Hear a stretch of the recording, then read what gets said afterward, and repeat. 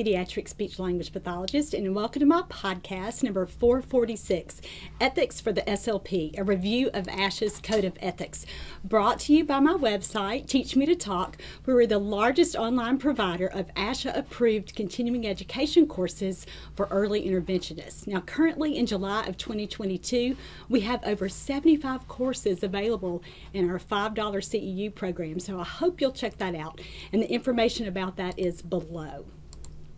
Now, if you're new to my CEU courses, you can find the link for purchasing CE credit for only $5 in the post below. And with CE purchase, you'll get a copy of the handout of the show like this. So if you have your handout already, please feel free to follow along. If you haven't purchased credit, that's okay. You can watch the course first and then go back and purchase your credit. Now, in this ethics course, we're going to review ASHA's Code of Ethics for speech-language pathologists. Now, this is a required CEU course, as you know, for certification and licensure, and lots of speech-language pathologists have asked us to do this at Teach Me to Talk, so we are going to do it. Now, why is ethics important? Reviewing ethics is important because throughout our careers, we always face these situations, whether it's within our organizations, with other professionals or other team members, or even with the families and clients that we serve, that become entangled or sticky or icky and give us just that pit in the bottom of our stomachs that make us wonder, is somebody asking me to do something that's not right? Why am I feeling like this? And so we have to always think about how ethics applies to our everyday practice. So let's review some super common examples of ethical dilemmas that perhaps you are facing right now. What about responding to a family member who asks you to do something that's not in the best interest of their own child? What about dealing with suspected abuse? How about responding to a colleague who's behaving questionably or unprofessionally? Or how about addressing state, local, or even national program directives to do something that are not developmentally appropriate or maybe potentially harmful to children? What do you do in these situations? So we're going to be thinking through these kinds of things in our course today, beginning with this really, really important question. Do you have a process for resolving the professional dilemmas that will always come up within your organization, with colleagues, or with the families you serve? And if you are a speech pathologist, yes, you do. You do have a process for resolving those kinds of things, and it's called the ASHA Code of Ethics. Now, if you are happening to watch this and you're not an SLP, you probably also have a Code of Ethics, whether you are an early interventionist, an OT, or a PT, and certainly state licensure boards also have typically have a Code of Ethics of their own. So all of us, no matter what field we're in early intervention and in pediatric therapy, have this legally binding and ethically binding set of rules or guidelines to follow. And we have to remember, when we're looking at the Code of Ethics, sometimes what's permitted legally isn't always ethical, and that's the conflict that we feel. Our initial reaction may tell us that something is illegal because, again, that's pretty black and white and it's plain wrong, so we recognize that. But sometimes doing what's right is even harder than not knowing or not doing what we know is wrong. So it's sometimes more difficult for us to determine. And so we're going to, in this course, contrast ethical behavior with legal behavior. So let's begin, and again, you can follow along on your handout. What is a Code of Ethics and why is it needed? So a Code of Ethics is a statement of standards of behavior agreed upon by the members of a profession.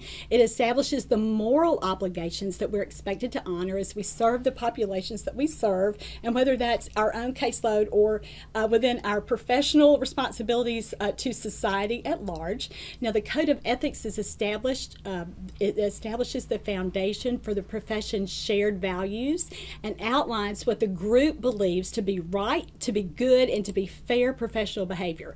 So there are always 5 important functions of the Code of Ethics. And again, this is across the board. This isn't just relevant for speech-language pathologists for ASHA's Code of Ethics. Overall, our system Code of Ethics, number 1, sets the standard for ethical awareness and judgment judgment, and these are things that we think about as we are involved in these dilemmas or these conflicts. It also establishes a standard of behavior for a professional group, and again, think about rules with this.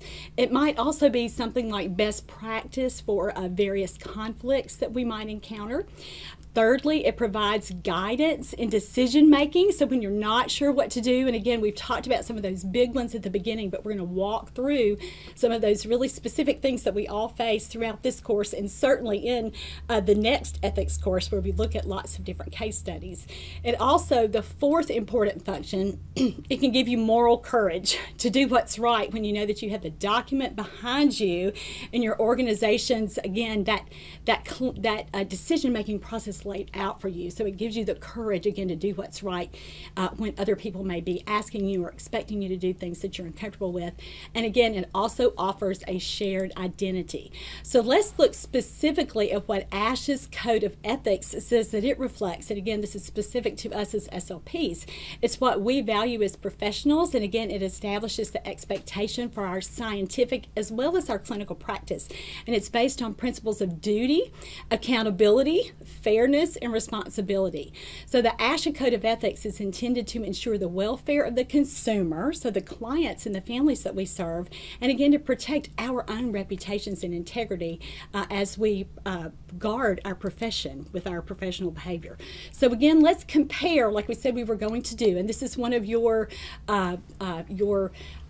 benchmarks that you want to meet for this course, your learning objectives. So we're going to compare ethical behavior versus legal behavior, and you've got a chart on your handout, and we're going to put it here on the screen so that we can compare those differences. So first, let's just kind of compare and contrast and talk about these as we move down the list. So let's look at ethical behavior versus legal behavior. So ethical behaviors are a set of principles to guide our choices. So usually ethical behaviors, and with the Code of Ethics, it's written with the language of what I can do, what I'm supposed to do, what I should do.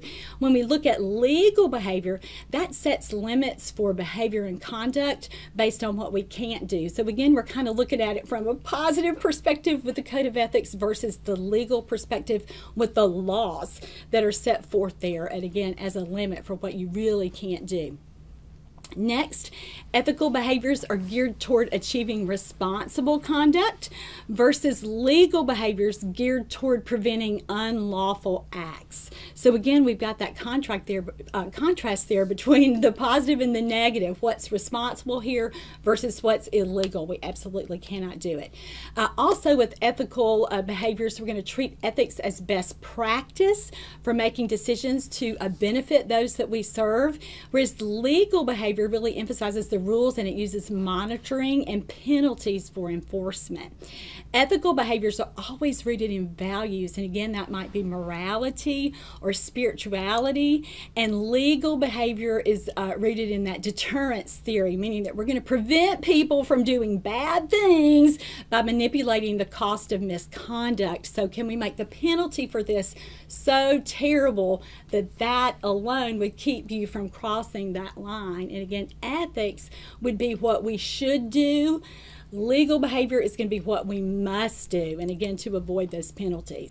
When we consider legal behavior versus ethical behavior, we actually have 4 ways to classify professional action. So let's take a look at these now, and they're going to be up on your screen. It's from a researcher named Shay Ben. We can have legal but ethical behavior, or legal and ethical, illegal but still ethical, legal but unethical, and unethical and illegal. All right, so legal and ethical. Let's take a look at all 4 of these categories. So let's start with legal and ethical. So that's where we're going to spend most of our time. So what are some examples of things that you do every day that are legal and ethical? And again, we hope that all of our time is spent here. But that would be adhering to a child's IFSP or IEP, so their plan of care. It would be appropriate documentation. So when you're doing your visits, not only that you're there and the accountability with all that with your billing practices, but certainly even documenting the results. So ethically there, looking at how much progress the child is really making and measuring that objectively so that you can show that need for skilled services. Certainly, another ethical behavior would be providing appropriate supervision to any students or paraprofessionals or other kinds of staff members that you'll be supervising, and we will talk a lot about this as we read through the Code of Ethics. And then following all the guidelines that have been provided for us to follow. So again, it's when you are following the rules and you are doing everything and nothing is questionable there, that's your legal and ethical behavior. Let's look at illegal but ethical. Now, if you're like me, you're probably thinking, how can that be? What would be an example of illegal but ethical? And I bet that you do this too, but you don't think about it in this way. This is any time that we deviate from what the courts would determine is appropriate when we're serving a child and his or her family. And although it may be ethical because it benefits the client and it's in the best interest of that child or that family, it might still be not exactly written into the plan of care. So this would be like if you overstay or see a child for more minutes than his IFSP or IEP would say. And so again, lots of us do that, right? And so that's an illegal behavior because the IFSP and the IEP are really a contract between the organization and the family with the services that we are going to provide. And so when we go beyond that, we really are in that illegal category. But again, is it right for the kid? Absolutely. And that's why we're usually choosing to do that. So that's an example that I wanted you to think about. Let's talk about something that might be legal but unethical. And so this would be something that the court would uphold as legal, but it's not in the best interest of the client. So this would be something like, and again, some of you may be in this situation where you're designing, and maybe your program is doing this or your organization is doing this, but you're designing a plan for less than you know that child needs because of something like staffing or scheduling restrictions or program restrictions. And so let's just use an example that again is so common to us. We might have a child who's just gotten evaluated and gotten an autism diagnosis, and he's a level 3, and so he needs very substantial support. But the only speech that he can get would be 2 times a month because there's not another speech language pathologist there's no one to see him. And so again, that's a legal situation that we're in because we have to write the plan that way, but it's certainly not what that child needs and it's certainly not in his best interest. So that would be an example of that. Now let's look at unethical and illegal, and we all know what these things are. This would be fraudulent billing or inadequate supervision, falsifying documentation, anything that we all just want to stay away from, with a 10-foot pole. And so you want to be really, really careful about that. And so we certainly all know things when we look back at those 4 categories. We understand when we're legal and ethical, and we understand when we're unethical and illegal, but sometimes those second and third ones in the middle may be a little trickier for us to determine. So again, as we said at the beginning, we do have a system that will protect us and help us in these situations, and this is called the Code of Ethics. And it's not to tie your hands or rule with an iron fist, but it's really, really to protect you as a professional. So let's look at this document, and we have to know what's there and how to find it before we can really, really use it. So let's just take a look at this. Now, if you have purchased CE credit for this course already, you'll find a link to the Code of Ethics there if you want to print this out for yourself. It's a 10 or an 11-page document, but there are 4 primary sections, and they're all designed around principles, the rules that pertain to how you as the professional interact and all these other facets of your professional life. So principle number 1 contains rules that pertain to responsibility to patients and clients. So your first and foremost responsibility to those children and families that you serve. Principle number 2 are rules that pertain and responsibility to self. So how are you protected as a professional in these various kinds of situations that you'll find yourself in? Principle number 3, or section number 3, the rules pertain to responsibility to the public. So again, kind of consumership at large there, or how we represent SLPs, and you might think that just in your everyday practice that's not really something that you encounter, but it certainly is, because all the families that we meet, you're probably not known by your name for a long time. You're just that speech language pathologist or that speech therapist or whatever, and again, you're representing our profession when you do that. And so certainly I think about somebody like in my situation who has a website or a blog or somehow some kind of beyond, a caseload there. This is really, really important. These kinds of rules are important for that kind of role too. Principle number 4 are rules that pertain with responsibility to the profession. So again, with how you interact professionally within ASHA, within the American Speech Language and Hearing Association. All right, so typically within each of those 4 principles, there are about 10 to 15 rules. Each one is really, really specific, and it addresses an area within that principle. And again, when you understand what's here, when you actually read it through one time, it will give you some backbone and some support in those situations that you need it.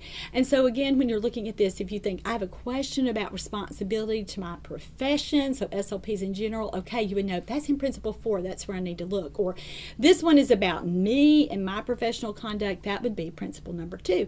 And so again, that helps you locate what you need within the Code of Ethics. Now, as we said, we're going to walk through this entire Code of Ethics. We're supposed to read these every year when we sign and pay our ASHA dues, and certainly the years that we're doing our certification maintenance intervals when we're signing that paperwork there, that we've actually read the Code of Ethics. So we're going to do this now. Feel free to follow along, and we're going to show you on the screen with graphics the page that we're on. And so we're going to quickly summarize these rules, and we'll talk about a few of those ethical challenges as we go. So let's start with principle number 1, and remember, these were rules pertaining to how we serve our clients, and again, that would be not just the child, but certainly the child's family. So the principle reads, individuals shall honor their responsibility to hold paramount the welfare of persons they serve professionally or who are participants in research and scholarly activities, and that they shall treat animals involved in research in a humane manner. All right, so the first ones here in section 1 or principle 1 speak to our effectiveness. So under, well, like we said before, this is organized in these sections, so they have Roman numerals, so we have all the letters under here. So the first one here, the first section is individuals shall provide all clinical services and scientific activities competently. And then let's talk about B here. Individuals shall use every resource, including referral and or interprofessional collaboration when appropriate, to ensure that quality service is provided. So have you thought about that before? The Code of Ethics really says that you as an SLP will refer out as often as you should. So what about that? When you know that a child really needs OT, he needs maybe someone to look at his sensory system and what his parents are doing with him sensory-wise that would make it easier for this child to participate in his everyday routines, whether that's at home with sleep problems or regulation problems in general, or certainly how he participates at school. We know in our heart of hearts that a kid needs OT, and again, we don't really refer for whatever reason. Our Code of Ethics tells us, yeah, make those referrals. Go ahead and do everything that you can do to, again, provide the most effective or most competent level of service that you can with whatever you're dealing with professionally. And so again, your Code of Ethics also tells you there, we are going to have interprofessional collaboration. So anytime that you need another therapist, do you do that? Do you pursue those opportunities, or do you just try to wing it? And so again, these are ethical things that we all need to think about. The next guideline here under this section deals with discrimination. So individuals shall not discriminate in the delivery of professional services or in the conduct of research and scholarly activities. And again, all the standard discrimination wording here on the basis of race, ethnicity, sex, gender identity, gender expression, sexual orientation, age, religion, national origin, disability, culture, language, or dialect. And so we certainly are familiar with that. The next ones have to do with support personnel or students and how we supervise them and the things that we delegate to them. And so the first one under this section, individuals shall not represent the credentials of aides, assistants, technicians, support personnel, students, research interns, clinical fellows, or any others under your supervision. And they shall, here's the big one, inform those that they serve professionally of the name, the role, and the professional credentials of persons providing services. So this is so important when you're supervising paraprofessionals or aides or students, the families that we're serving. We have to tell the people that help us do our jobs who our support people are and their credentials. And lots of times parents get confused about that. And so we want to make sure that they understand when we're working with a student, when we're supervising a student, that person is still in school, or that the rehab aide, that we're not that the family understands that they're the rehab aide and not the physical therapist working with the family. And so again, you have to kind of think about those things. The next ones all deal with how to provide supervision, and again, these begin with paraprofessionals.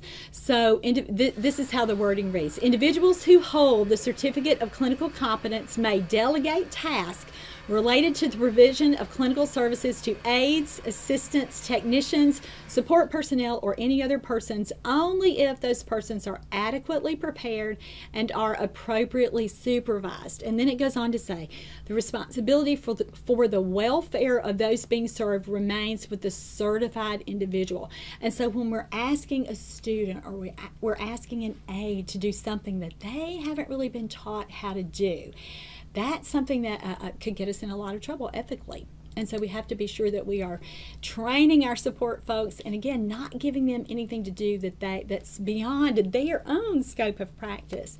All right, the next section again continues with this, is that we shall not delegate tasks that require the unique skills, knowledge, judgment, or credentials that are within the scope of our profession to any of our other support personnel. So, for example, your SLP assistant cannot do assessments, even if she's wonderful, even if her objectivity is there and you think, oh my goodness, and certainly you're not going to do that. But there, a lot of times when we're looking at these ethical dilemmas, it's not that we want to do something that's wrong. Sometimes it's that our supervisors don't really understand what maybe even the law is, or what, again, scope of practice would be for someone who is not a licensed therapist. And so you really, again, have to stick to the code of ethics there to protect yourself professionally, so that you, again, aren't doing anything that would violate your ethical responsibility. And so our counterparts who work with adults would always say, don't ever let a non-therapist do skilled services. And that's how you keep yourself out of trouble there. All right, so let's go on and move on and talk about the students, and that would be grad students and undergrad students that we supervise. And so individuals who hold the certificate of clinical competence may delegate to students tasks related to the provision of clinical services that require the unique skills, knowledge, judgment that are within the scope of practice of their profession, only if those students are adequately prepared and are appropriately supervised. And so again, we took the same wording that we did with our support personnel there, and took that same wording and applied that to students. And so again, the responsibility for the welfare of any client or family that you would serve that your student sees really still remains with you. And so students, again, can do anything that we can do as professionals, but only if they're prepared and adequately supervised. And so let's talk about a real life scenario here. Let's say that you're sick. Let's say that you are very sick suddenly, but you know you're going to be out for several days. Let's say that your boss is an educator, or maybe a nurse, or another kind of administrative professional, but not a therapist. So you're calling in sick, and your boss says, oh, you've got a student this semester, and maybe she's just been with you for 2 weeks, and your boss just says, oh, let the student cover your caseload. But you know that your student is not prepared for so many of the kids in the families that you see. And you also know that you've got some evals booked, and there's no on-site supervision available. You know that she's only been with you a couple of weeks. There's no way that she's ready. And so again, this kind of situation at the beginning of the semester might look a lot different with a student than it would at the end of the semester. And so you've really, really got to think about those things. And it's not really, remember what we said, the responsibility lies with the professional person, with the certified individual, but it's not really fair to that student either to kind of throw her to the wolves in that kind of situation. And so we do have to be careful and use our code of ethics, again, to protect all of us in that situation.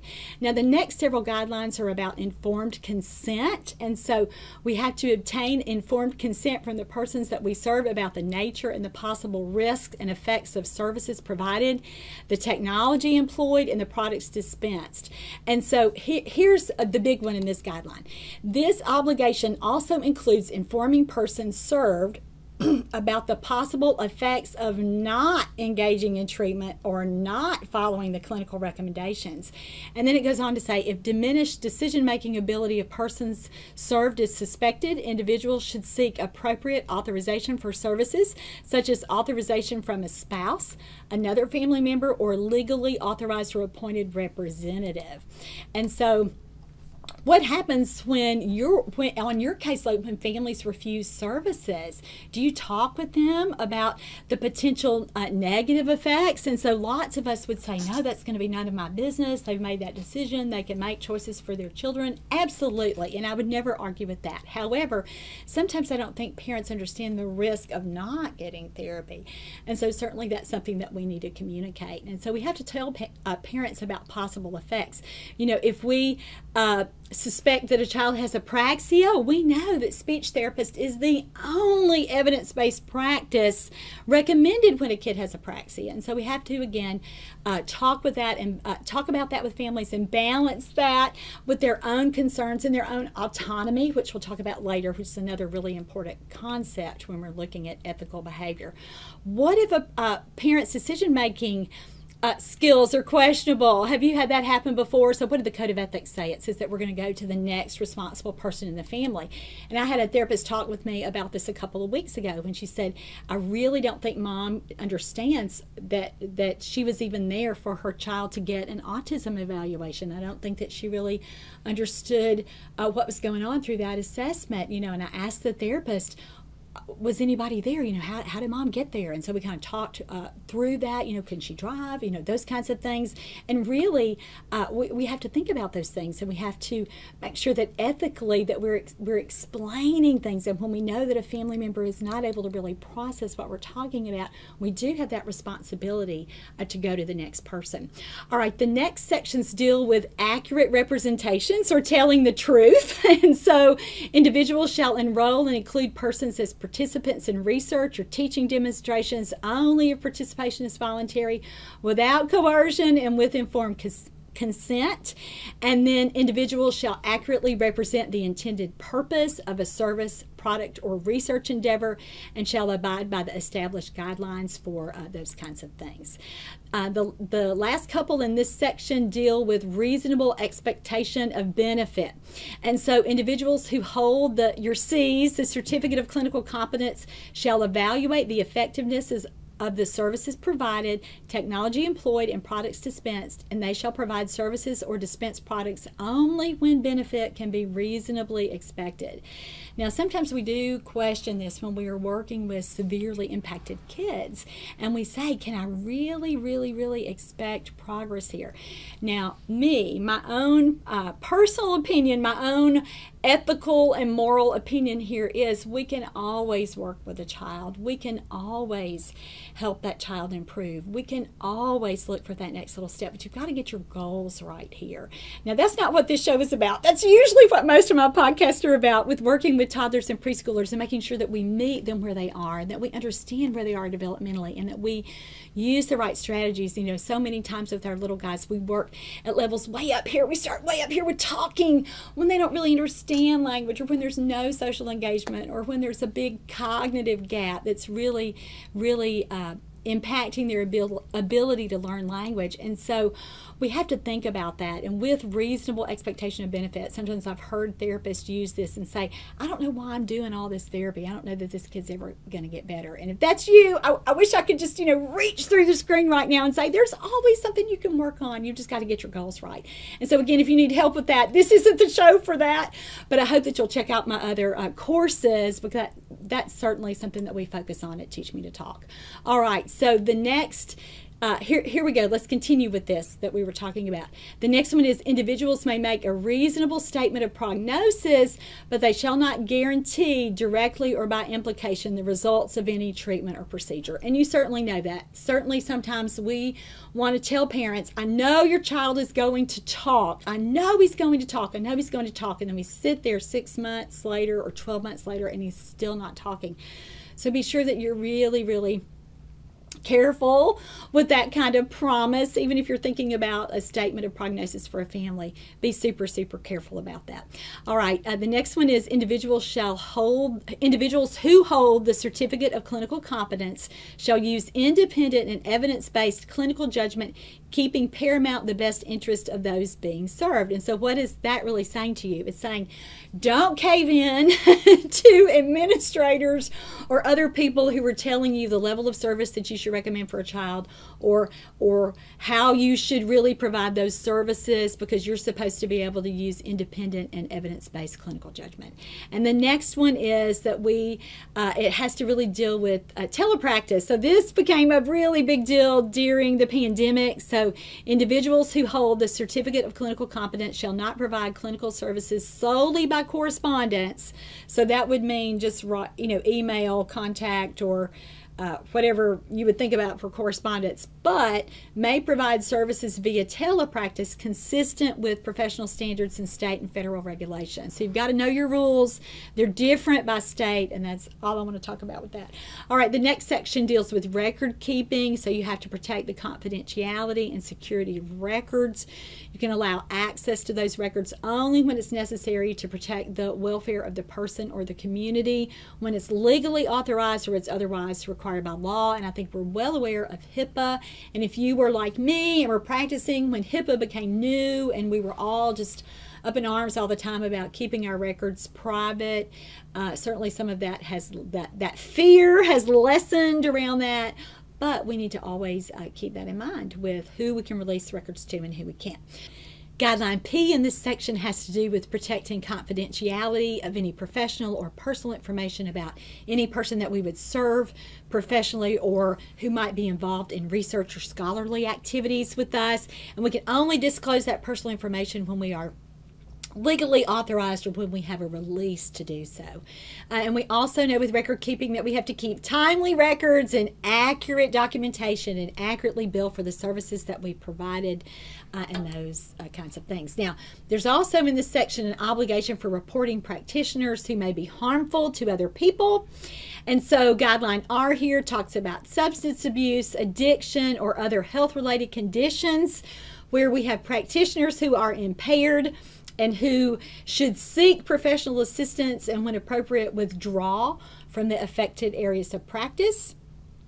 The next one talks about what do you do when you have a colleague that you know who should not be practicing. And so again, our code of ethics, the responsibility there is to report this information to the appropriate authority. First, start internally if a mechanism exists, and otherwise you go external for that. And the next guideline in this section is reasonable notice and referrals, and this really hinders therapists who practice in areas where there aren't a lot of therapists. So let's look at this one. Individuals shall provide reasonable notice and information about alternatives for obtaining care in the event that they can no longer provide professional services. So I hear this often in emails from parents that the therapist quit with no notice. Now, ASHA's website also lists this as one of the ethical inquiries that they've had.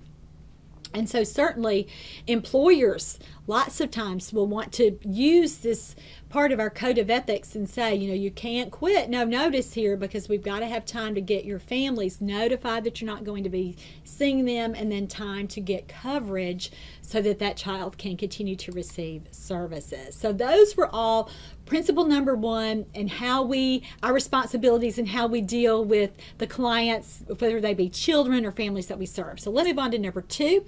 This is how we conduct ourselves professionally. So individuals shall honor their responsibility to achieve and maintain the highest level of professional competence and performance.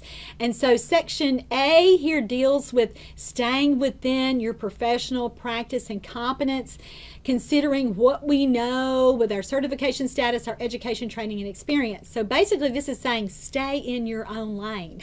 Don't do things that you don't know how to do. So what do you do? And I remember back to being a young therapist, and one of my first jobs, I think it actually was my first job, I think I was still in my clinical fellowship year, when I got lots of hard feeding babies. And I had done feeding with adults, and I had done lots of language, speech language things with babies, but I had not done a ton of feeding with these medically fragile babies. And guess what? I was it. It was me or nothing. And so in that situation, when you can't find somebody else, what do? Do you not take the referral? Do you not serve the family? No, you get yourself additional training and additional people to consult with so that they can pour information into you, and then you can use that to serve other families. But at the same time, had there been somebody else to refer to, had there been another person who had a lot more experience than me, or even a little bit more experience than me at that point, I would have gladly referred those children on. So certainly this is something that we have to think about. All right. The next section is a big one. It has to deal with, can you practice without your C's? And what does that really mean? Does that mean that you have to pay your ASHA dues every single year, or you no longer have your C's? There's so many questions about this. And so let's just read it. Members who do not hold the Certificate of Clinical Competence may not engage in the provision of clinical services. All right, that is your initial Certificate of Clinical Competence. That means what you got after you did your 9 months of your clinical fellowship year, and again, that's based on a school year there. However, let's keep reading. Individuals who are in the certification application process may engage in the provision of clinical services consistent with current local and state laws and regulations within ASHA certification requirements. All right, so really this deals with certification with membership to ASHA and certification without membership to ASHA. And so remember, when we maintain our certification, we're saying we're doing our continuing education hours. We're staying current. We are within our scope of practice here, and again, we're maintaining that credibility and integrity because we are still adhering to all these things that we sign that we're doing when we pay our ASHA dues and again maintain our certification there. And remember, certification is different from ASHA membership, and I think that's where a lot of therapists get really confused with that. And that was one of the ethical dilemmas that was listed on ASHA's website that people ask about, that other professionals report and say, I know this person is not a member of ASHA, but she's still signing CCC. Can she do that? And so certainly that's something that comes up and that you may have questions about from time to time. All right, the next guideline is talking about research, and research shall comply with all institutional, state, and federal regulations and address with any aspect of research, including those that involve human participants and animals. And then the next one deals with directly those continuing education experiences that we just talked about. Individuals shall enhance and refine their professional competence and expertise through engagement in lifelong learning applicable to their professional activities and skills. That's exactly what you're doing here today. Let's move on and talk about supervision here. And again, this is comparable to what we read in Principle 1 when we were talking about supervision and what we were dealing with the clients that we serve and their families. So same kind of thing, but it's talking about what our role is. Professionally, this one refers to ourselves. So what should we do as professionals? So again, we can't permit any professional staff to provide services or conduct any research activities that exceed the staff member's certification status, competence, education, training, and experience. And certainly we're not going to do anything that will compromise that staff member's independent and objective professional judgment. We're not going to allow or permit any staff member to do that would certainly reflect poorly on them or on us. The next guideline here is individuals shall make use of technology and instrumentation consistent with accepted professional guidelines in their areas of practice. When technology is not available, an appropriate referral may be made. What do? You need to screen a kid's hearing. You don't have an audiometer. Are you clapping behind him? Of course you're not. You're going to refer him out to get that screening or get that evaluation. And again, the next guideline, so similar to Principle 1, we're going to maintain and ensure that all of our technology and instrumentation is in proper working order and appropriately calibrated. And our colleagues who are audiologists certainly deal with that probably a lot more than we do as SLPs. Let's move on to principle number 3. This is how we deal with the public. And so we shall provide accurate information involving any aspect of the professions. So individuals shall not misrepresent their credentials, competence, education, training, experience, or scholarly contributions. So you can't pad your resume there. Individuals shall avoid engaging in conflicts of interest. And so this is a big one. And why is that? Because we want to make sure, again, that we are protecting the integrity of our profession, so that when a family says, hey, okay, let's talk about this. Let's talk about a conflict of interest here. Let's say that your child's teacher has a child in early intervention. Are you going to want to treat that child? Are you going to take that referral? Now, so many of us who thrive on our personal connections, we say, of course we're going to take that child. There is no better therapist to see that child. I already love this mother, and I'm going to love her child, and I can give back to this family because she's doing such a great job with my child, and you're going to want to do that. However, when it looks like there's a conflict of interest, when somebody else can look at it and think, that's a little sticky there, that might be something that you would probably want to avoid, strictly because of that appearance of that conflict there. And so again, it is best to avoid those kinds of situations, so that you not only protect yourself, but that you protect that family as well. And in that kind of situation, what if it starts going south with that family, and your child is in that, you can imagine your child is in that lady's class. And so you've got to really, really think about those things, and again, be super judicious when you're looking at all the parties and what their role might be. The remaining points under this principle deal with honesty and integrity, and so you can't misrepresent your research or your scholarly activities, your diagnostic information, the services provided, the results of services provided, your products dispensed, or the effects of products dispensed. And so when you're doing something with a family that may not be completely accepted practice, it might still be experimental in nature, you have to talk about those things with families. And again, as SLPs, are we really doing a lot of that? Probably, maybe, I don't know. I don't know about your practice, but generally our colleagues in OT might deal with that, whether they're thinking about listening therapy, or whether they want to recommend something that's, again, outside of what research is telling us is evidence-based practice, and so you have to be careful about that. The next guideline says individuals shall not defraud through intent, ignorance, negligence, or engage in any scheme to defraud in connection with obtaining payment, reimbursement, or grants and contracts for services provided, research conducted, or products dispensed.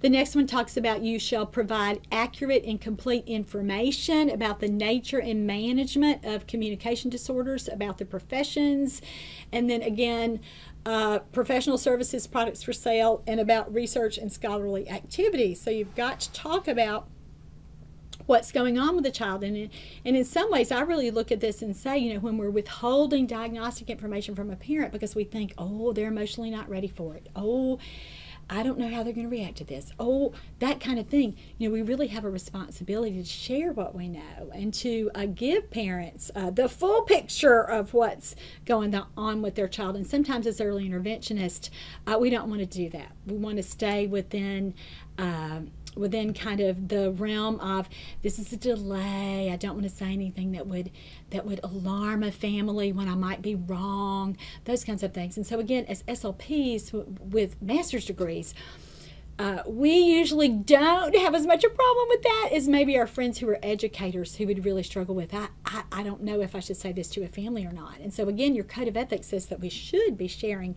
that full picture. And again, the wording there was the scope of communication disorders. And so we want families to always have the best information they can have. The next guideline deals with adhering to prevailing professional norms, and you can't use misrepresentations when advertising, announcing, or promoting a professional service or product, or when reporting research results. And in this age of internet and marketing, that may not affect a therapist who is in, say, works for a state early intervention program as much as it would as someone who has a practice who, again, they're doing a lot more marketing. So you have to be careful about that. And then individuals shall not knowingly make false financial or non-financial statements, and shall complete all materials honestly and without omission. And then that was it. That was it on dealing with the public. So now let's go on and look at the last section in the Code of Ethics, and this is Principle 4, how we deal with other professions and professionals. So individuals shall uphold the dignity and autonomy of the professions, maintain collaborative and harmonious interprofessional and intraprofessional relationships, and accept the profession's self-imposed standards.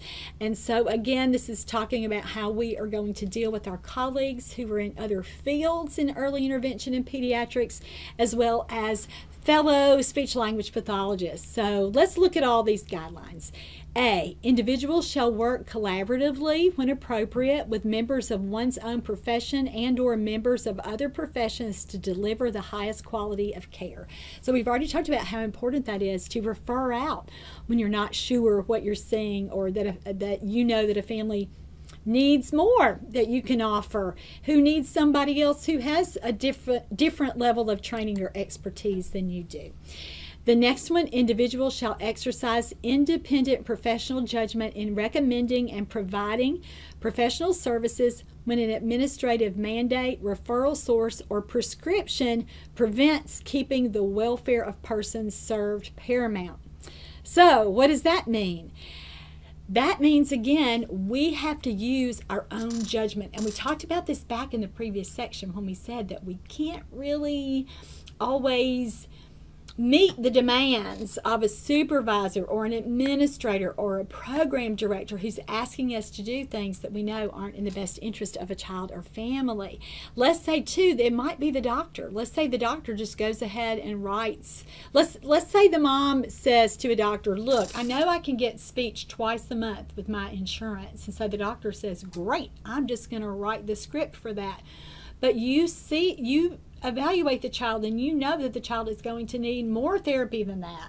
And so what do you do there? Again, we have a professional obligation according to our Code of Ethics to say, I know the doctor wrote this script for twice a month, but here's what I'm really recommending for this child. And again, you can use your Code of Ethics to back you up with that situation.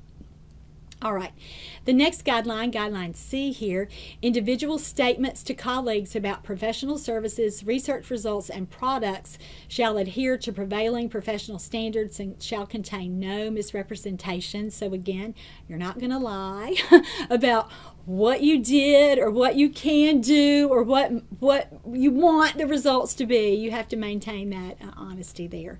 D in this section, individuals shall not engage in any form of conduct that adversely reflects on the professions or on the individual's fitness to serve persons professionally.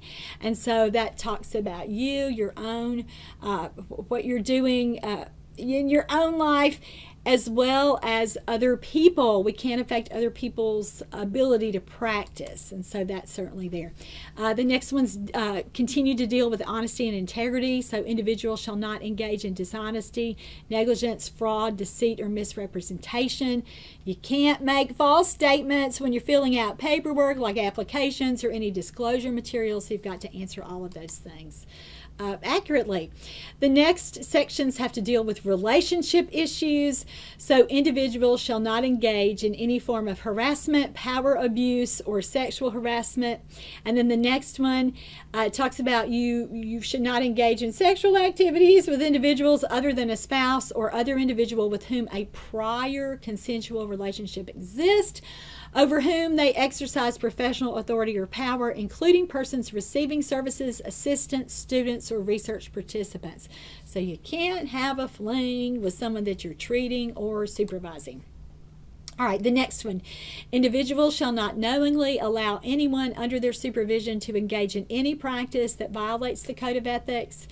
The next one deals with credit professionally, like with research and scholarly activities. So you shall assign credit only to those who have actually contributed to a publication, presentation, process, or product. And then citing your source, which as someone, again, who has a website and I read my words directly on other people's websites and there's not a mention of that. And so again, citing your source is so important. So individuals shall reference the source when using other person's ideas, research, presentations, results, or products in written, oral, or any other media presentation or summary. To do otherwise constitutes plagiarism. So again, that's super, super serious. The next guideline deals deals with discrimination, and we've already reviewed all those things, so we can't discriminate in relationships on the basis of anything. We have to be super consistent and objective across the board. So no discrimination on the basis of race, ethnicity, sex, gender identity, gender expression, sexual orientation, age, religion, national origin, disability, culture, language, dialect, or socioeconomic status. The remaining principles here deal with reporting ethical violations, which we've already talked about a little bit. And so individuals with evidence that the Code of Ethics may have been violated have the responsibility to work collaboratively to resolve the situation where possible, or to inform the Board of Ethics through its established procedures. So do you have to report somebody immediately? No, it talks about resolving the situation where possible, and again, getting to that best solution for everyone involved. We're going to keep going on this same venue here with reporting. So individuals shall report members of other professions who they know have violated standards of care to the appropriate professional licensing authority or board, other professional regulatory body, or professional association when such violation compromises the welfare of persons served and or research participants. So if you know of other violations, report them.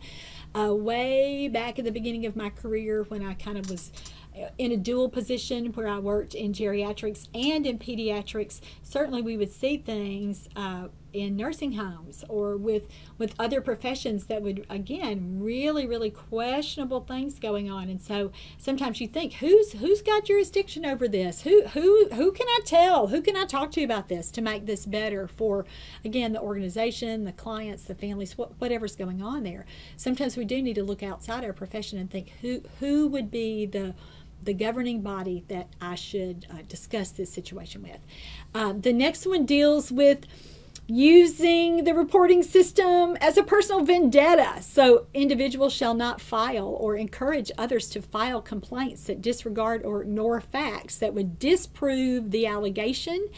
The Code of Ethics shall not be used for personal reprisal as a means of addressing personal animosity or as a vehicle for retaliation. So no revenge reporting here.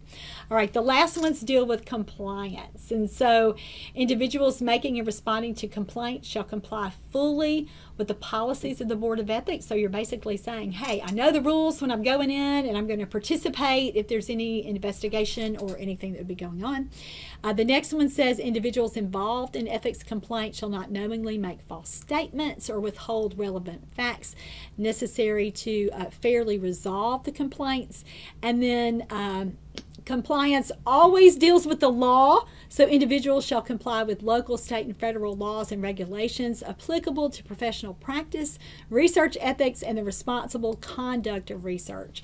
And so then the self-reporting piece comes in. We have to self-report convictions when you're guilty or when there's a no contest plea for crimes. And again, this sounds really serious, but the rules are there. So when an individual has been convicted, found guilty, or entered a plea of guilty, and you're not going to object to that, so you have to report any misdemeanor involving dishonesty or physical harm or threat of physical harm to the person or property of another, or certainly any felony. You have 30 days to do that. And you have to send that into ASHA so that you can be compliant with that self-reporting statute there. So, and again, this also deals not only with what we talked about with legal behavior, but certainly professional behavior. So individuals who've been publicly sanctioned or denied a license or a professional credential by any professional association, professional licensing authority or board, or other professional regulatory body shall self-report by notifying ASHA Standards and Ethics Board in writing within 30 days of the final action or disposition. And so you have to, again, that's self-reporting. All right, so that is a lot of information, but it is there to protect you. And again, I think sometimes we think about this information as being so boring or so repetitive or mundane. But we have to know what's in there, again, so that we can protect ourselves. And you may not have done that in a long time. You may not have ever really read that Code of Ethics. So we did that today.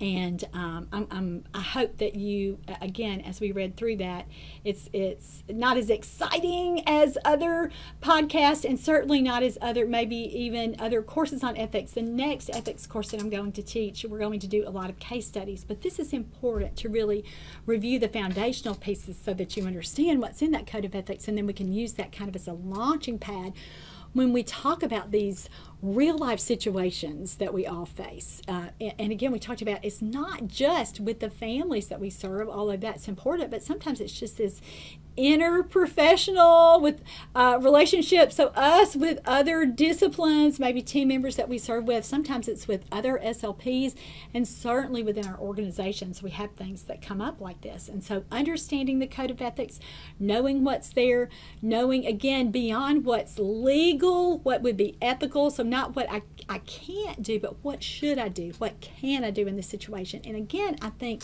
when we're looking at ethical behavior, if we're always thinking what is right, what will benefit this child and this family, and we know that we should always strive to err and be on that side. So, okay, so I want to end with a quote from a speech language pathologist who did a nice paper. You can find this reference in the references if you get the CE credit for the show in the handout.